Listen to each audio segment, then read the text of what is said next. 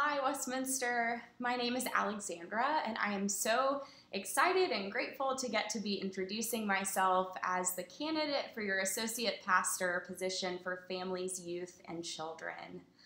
My first experiences with Westminster were during my college years as a South Carolina transplant to the Midwest at St. Olaf College, where I studied church music and organ. I can remember a couple of times during my senior year when I convinced my then boyfriend, now fiance, Andy, that we just had to find a Presbyterian church to visit because I missed my home tradition. I was homesick for the Presbyterian church at that Lutheran school, and Westminster was where we found ourselves.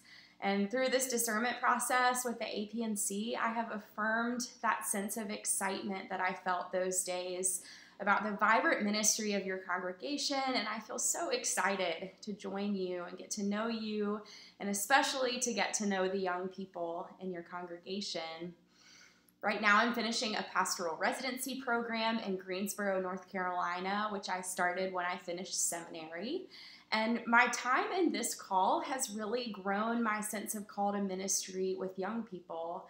I feel especially excited about getting to work with your amazing Christian formation team as we discern together what it looks like to be in community with one another and live out our call to discipleship during a season when it feels like things are changing every single day. I'm reminded all the time of the passage in Isaiah where the prophet is describing this scene that we call the peaceable kingdom.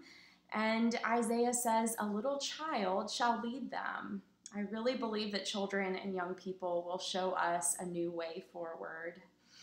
My fiance, Andy, is finishing his Master of Music degree in North Carolina, and he will join me in Minneapolis when he finishes, and we'll get married in Edina next October.